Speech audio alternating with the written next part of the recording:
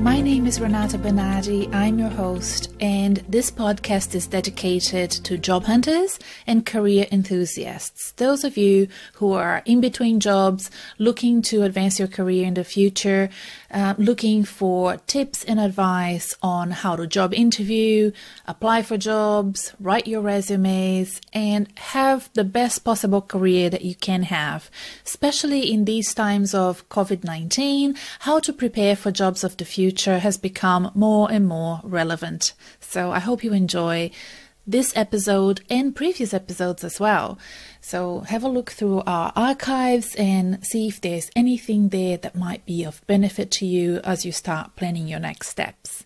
And if you want to always be in the know and be following us in the future, click the following button wherever you found us.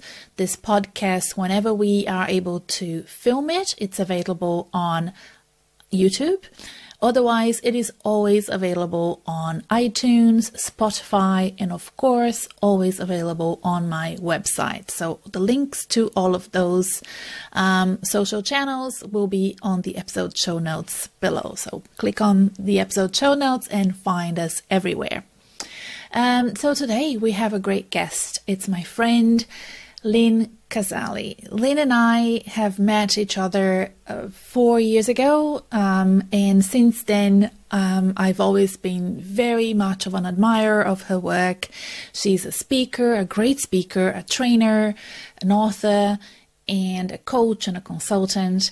Lynne helps teams and individuals be more agile, be better at communicating. She uses a lot of visual tools and trains people on how to use visual techniques to send messages, to help people manage projects more efficiently. And recently she has published her latest book, Ish. Ish is the problem with our pursuit for perfection and the life-changing practice of good enough. I adore this book. I have mentioned this book a couple of times. I think it's the perfect book for job hunters and people that are stuck and possibly procrastinating in their career advancements, thinking that they need a little bit of this and a little bit of that before they go ahead and apply for that job or ask for that promotion. It could be that you are a perfectionist and reading this book might unstuck you. And we're going to go through this very casual. You can see that Lynne and I forgot that this was a podcast interview, and we very casually go through some of the topics of the book that she covers in the book that I was very interested in unpacking with her. And so this is a very casual conversation. I'm glad that we captured it in video so that you can have that sort of look at our body language and see that as well. But of course, if you're listening to it in audio, you're not going to miss much. I hope you enjoy the chat, and look for the episode show notes for the time snaps of every bit of the conversation. So if you want to skip ahead and go straight to something specific. So for example, there will be times when we speak about the 3 types of perfectionists. There will be times when we speak about perfectionism and job hunting. There will be times when we talk about how job hunters can prepare themselves to go into job interviews, you know, all of the opportunities where perfectionism can get in the way. We really try to touch on this interview, and there are little time snaps that you can go straight to that if you want to. But if I were you, I would just go through the whole thing. It's about 30 minutes long.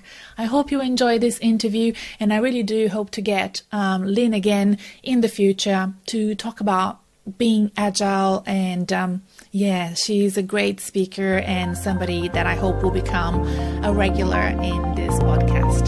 Talk to you soon. Bye. Lynne, thank you so much for joining us for this podcast today.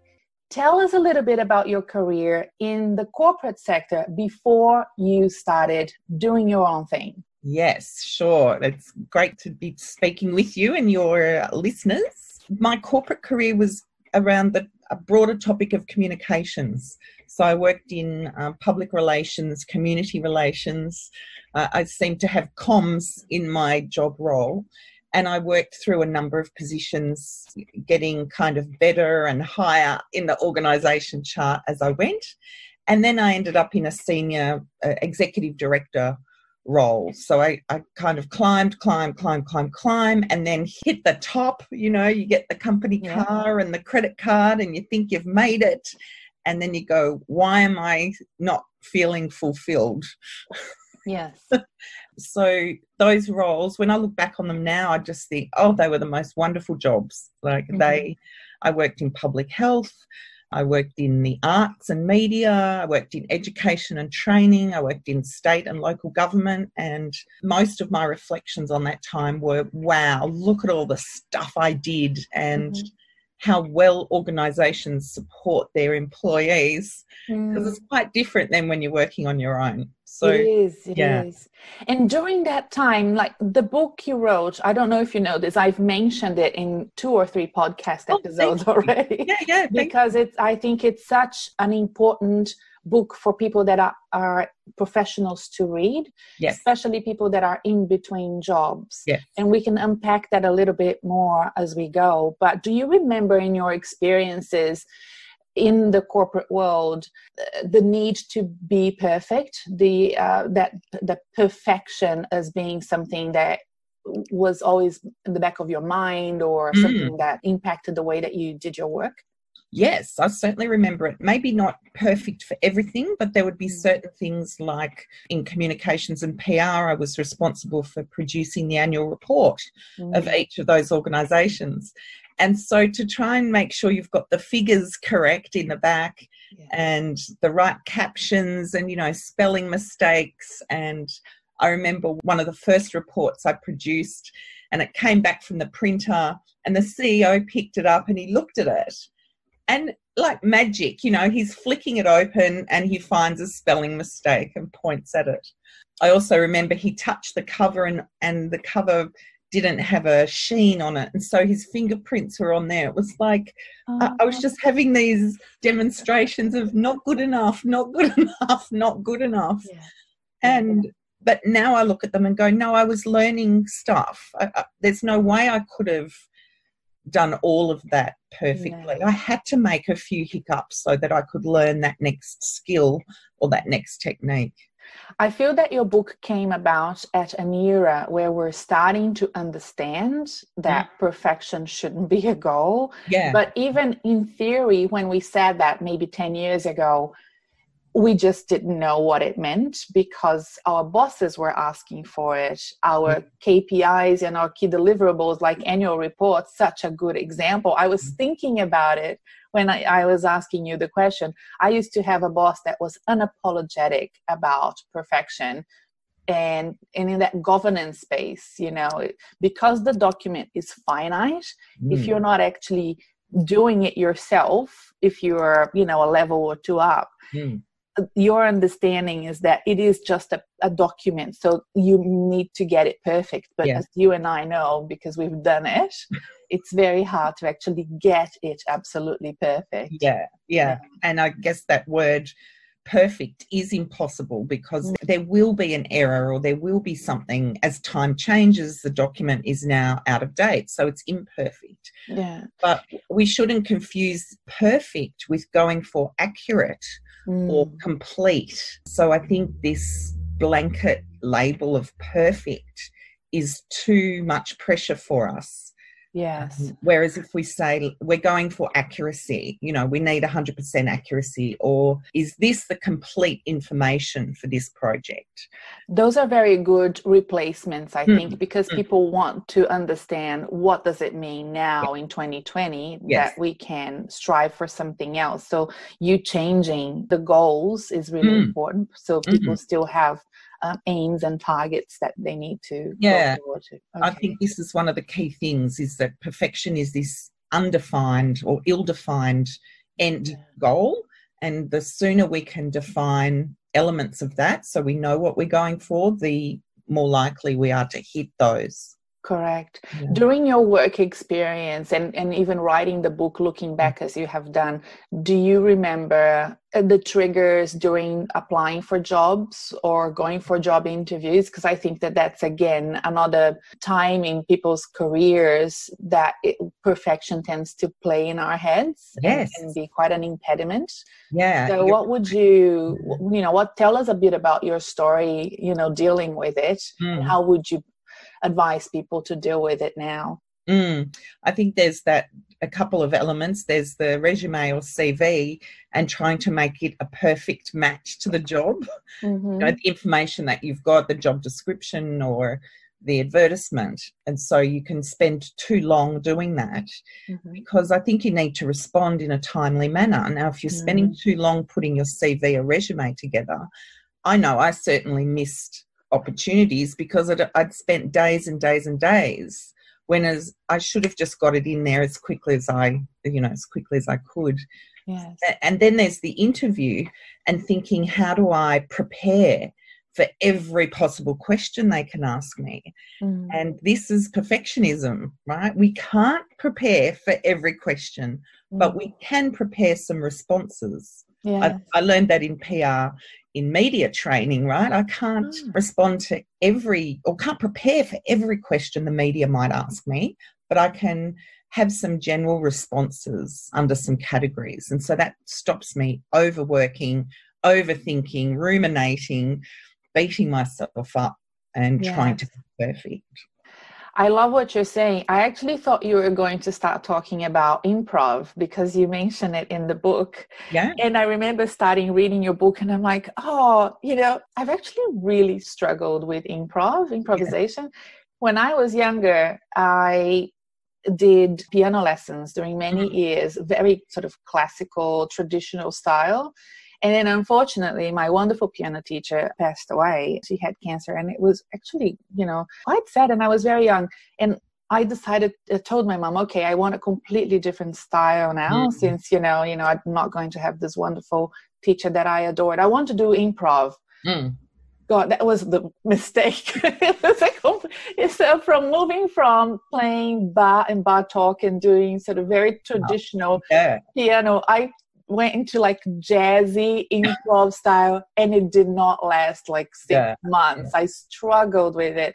So when you were talking about learning improvisation, I was so interested to actually learn more from the book. There's another book idea for you because it's also an art and a technique, right? Yeah. And I think it lends itself really well for networking, job interviews, and thinking on the spot and not wasting opportunity, like you said, not wasting time and just improvising. From that little bit that I read in your book, it has changed the way I do career coaching a little bit. I've been telling people, you don't have time to do the perfect resume for this job application. You're calling me on a Friday. You're telling me the job application ends today. If you want this job, you have to improvise. What can you do? Right?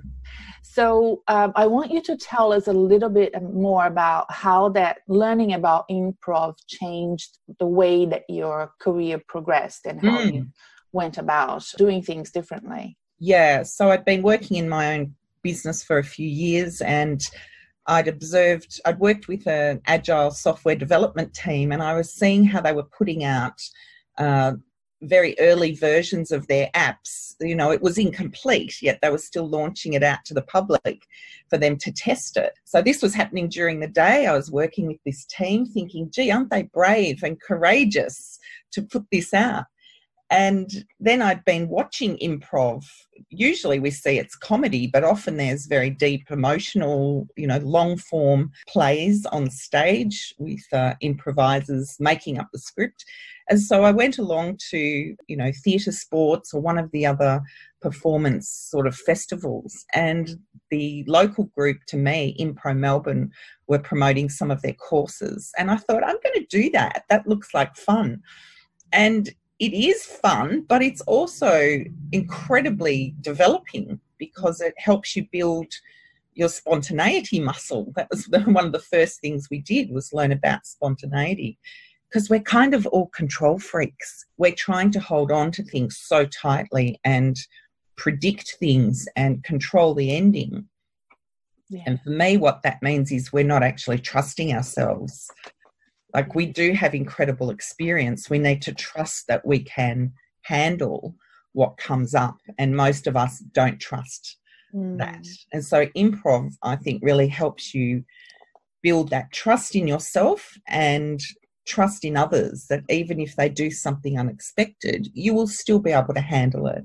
And it really is based on some wonderful principles and being used a lot more in business today.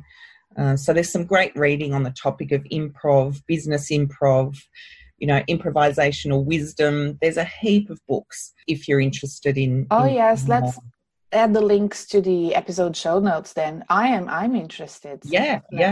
I want you to tell me sure. which books they are, and we'll have the links there. Yeah. So you wrote this book in a way as well, where you used improv in writing the book, and you used the future editions to adjust and make corrections to the book. I'm sure everybody else did it previously, but they just didn't highlight it. Is that right? So is this a practice that other writers have used, but they just didn't tell other people that they were fixing little issues, and you went and said, okay, this is all about not being perfect, I might as well highlight the fact that I'm making possibly. There's one platform called Lean Pub, which some people, again, in this lean and agile world, will start writing their book, and they put their very early thoughts up there and get feedback from people, and so that helps kind of steer or guide them in the development. I didn't quite do it like that. I worked on an initial document, shared it with some people, got their feedback, worked on the next edition. And I think by the time I was up to the third iteration, not edition, third iteration, I put that up for sale on my website, and a bunch of people bought it. Okay. And it was, I've still got a pile of them here. It was crap, right? It was crappy. It was lots of my thinking, not particularly well organised. And unfortunately, a couple of people reviewed it like it was the final thing. Oh, really? Saying, it's repetitive. And I'm thinking, of course it's repetitive. It hasn't been edited yet, So then I did the fourth version, and then the fifth version is the one that's out there, and that's been edited structurally. It's been copy edited. It's been reduced in size. I've taken out so much and reorganised it. So it's a much better version. I wonder which version I have, because I have one from early last year. Yeah, that will be, if the cover, it feels quite soft and velvety. I love the cover. Then that's the current version. Oh, good. Okay. Because I told my husband, touch this. Yeah. It feels so good. It was nice, wasn't it? But the reason why I wanted you to go deeper into that and explain it, because the listeners for this podcast can use this as an example of how you should treat your resume, folks. Listen to me. I've been telling you for a while. You can send out your resume, even if it's not the one that is complete and accurate. You want it to be accurate in as much as it includes the accurate employment details that you had. But if you are forever procrastinating sending it out, you won't ever send it out. That's and right. One of the mistakes that the beliefs that people have is that once they send it out, it will be filed and recorded as is, and people will have that version forever and ever, which is not the case. I can assure you that headhunters, recruiters, hiring managers would really appreciate you coming back to them a month from now and saying, I have done work on my resume and I have a newer version. Yeah.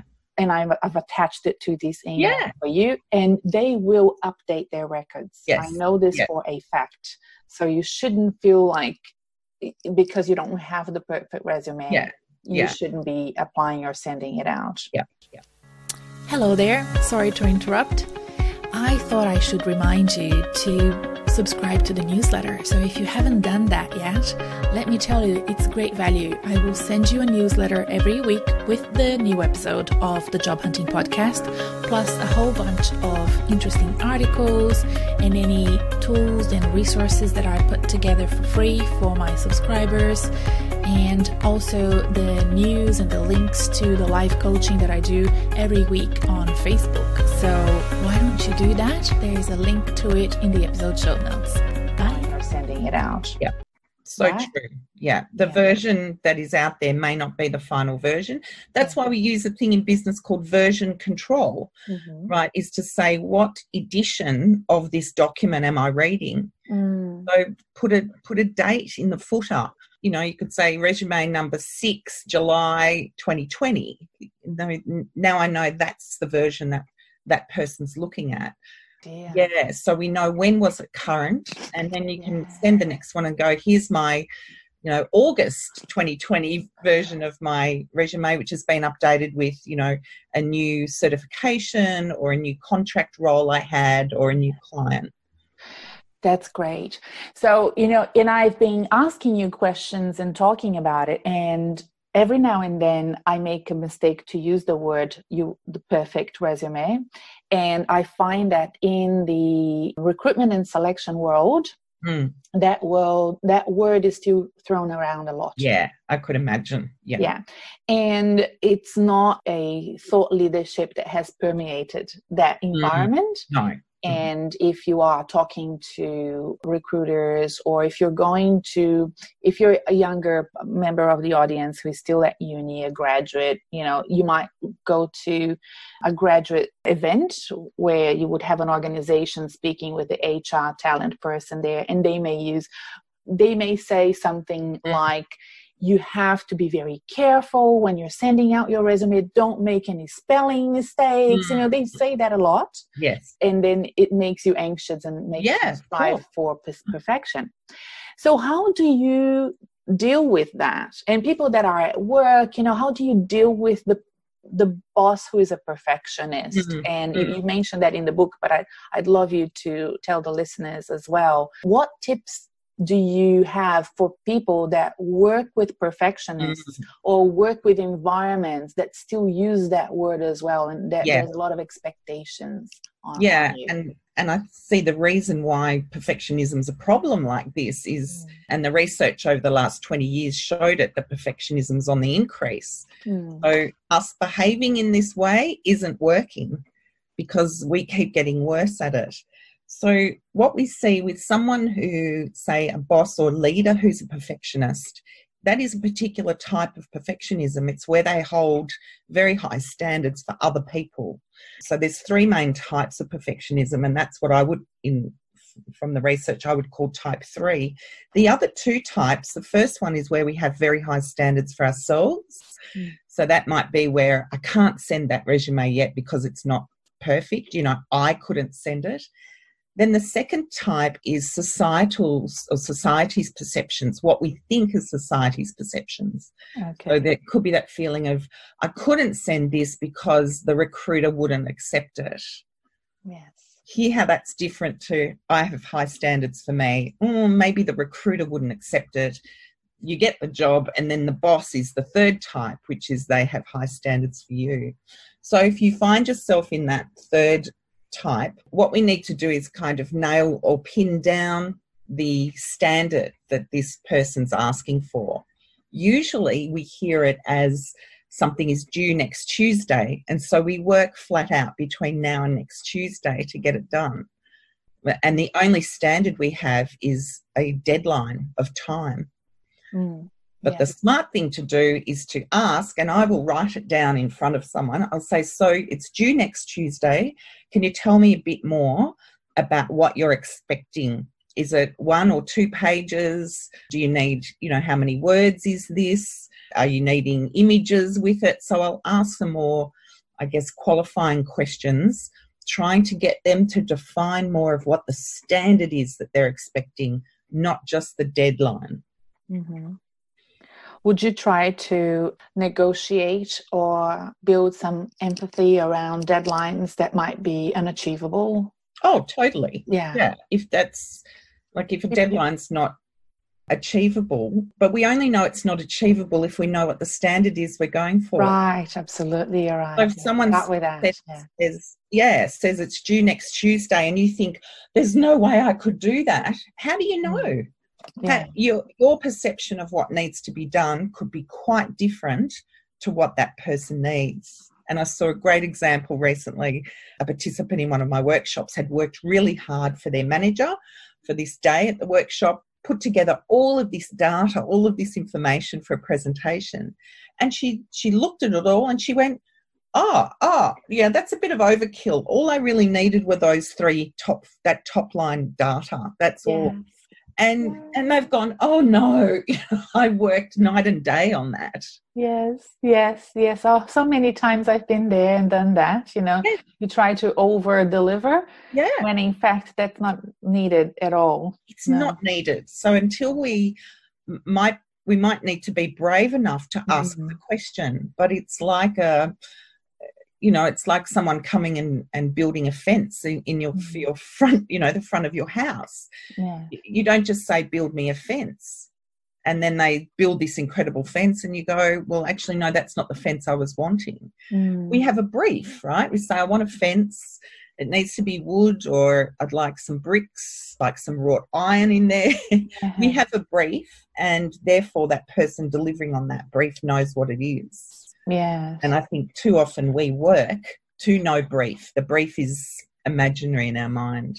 Absolutely. You're absolutely right. And I think that in this environment that I'm in, where I'm helping people get jobs as a career coach, the challenge that I have is that I am asking my clients to develop their personal briefs before they go out and look at seek.com and find other people's briefs for them.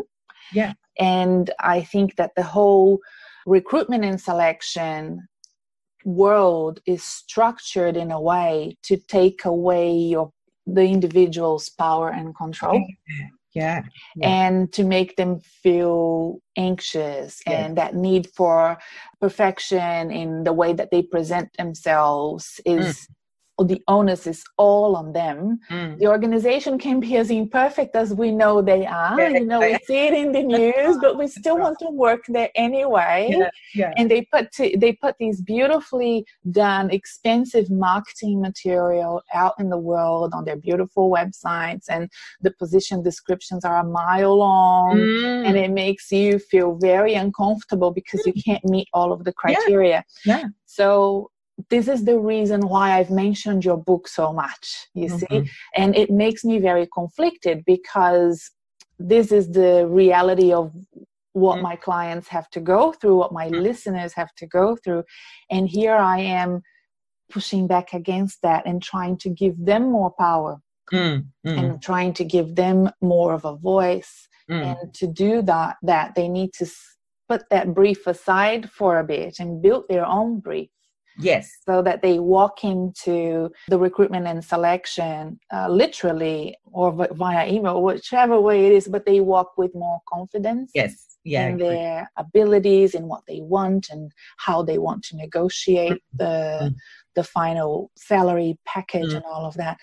But it's structurally very unfair in this space that I operate in. And I don't know if you have any thoughts about that in terms of how to deal with, I mean, you mentioned the society, your idea that the society needs the perfectionism and you can't meet that. So it's basically around that sphere. And what would you add to that in terms of how we can better build the armor around the candidates going through selection and recruitment processes, and how to give them more oomph, more confidence for them to go through this process? Yeah, so the idea of being a good fit is what I go for, is that, that I'm 80% of the way there or even less, but it's enough of a match, or that I have enough of the characteristics or capabilities or experience that they need, not every single thing. I'm not a recruiter, but I've certainly been, a job hunter in the past, and I guess a recruiter as an employee. But the idea of perfectionism is that it doesn't exist, and so all the effort or the overthinking that we do, all of the extra hours working on things, is often not bringing us a reward. And the research around that was quite shocking, is that we think it is working, or it makes us feel better about the information, but it doesn't actually change the quality of the information we've produced. And we know this from the economic law, right? The law of diminishing returns, that at a certain point, our effort does not return equal to the investment of time we've put in. It does for a certain point, and then there's that tipping point where it's just a waste. Absolutely. So 80-20 principle, right? The Pareto principle. 20% focus on the most important stuff to get that incredible return, rather than faffing about on the 80% that's only going to deliver you 20% return. And with that in mind, how would you structure your day as a job hunter, if you were a job hunter? And it's very similar to what you and me do in terms of developing business, right? Yes. So how would you structure your day to make it the more effective and efficient possible, and not impact your well-being in that sense? Because that part of your book was really important to me. I remember reading it when I was actually putting too much effort on things, and things started going wrong for me. And that's what I sometimes see happening to candidates. So I'm the candidates listening to this podcast may have missed this opportunity, but at the moment, because it's not going live until next month, but at the moment I'm doing free consultations. So I'm talking to a lot of people, and they all come to me with, I'm putting so many resumes out there, or I've been to so many interviews and nothing is converting. I'm not getting, and I can relate to that part of your book where you say, it doesn't matter if you put that much effort, not only you're not going to get more returns, you're going to get worse. It tapers off. So I wanted to see if you had any ideas of how to structure your day, your routine, to make the most out of it, maybe based on research that you've did for the book or you did for yourself. Well, a key is to work at the times that work for you. So if you're, I know there's lots of data around whether people are night owls or early morning people, but I found that getting into activity early in the day is important. So I make sure I'm either learning or reading something or writing something, building curation of my own skill, rather than scrolling through social media or, starting to head on a downer. So I've got to do something that makes me feel good, so that I'm in a good state of mind. And then I think another thing is where you mentioned, you're putting all these resumes out there and nothing's happening. Again, from the software development field, where I did some work and still do, is they run experiments. So if you think about putting your resume out there as an experiment, and then you're going to get some data back from that, and then you need to tweak or adjust depending on that response. Now, if you've put heaps of resumes out there and you've got no response, that's data, right? It's saying you need to change something. Yes. Whereas what if you put a few out there, you've got a couple of responses, you can make some tweaks or adjustments. And this is the idea of iterative improvement or iterative development over time, rather than sweating away for days and weeks, putting it out and going, well, that's my perfect resume, I don't need to change it anymore. That's a very fixed way of thinking and a fixed way of working. If we put our resume out there going, right, this is a bit of an experiment, I'm going to see, what does the market think of this?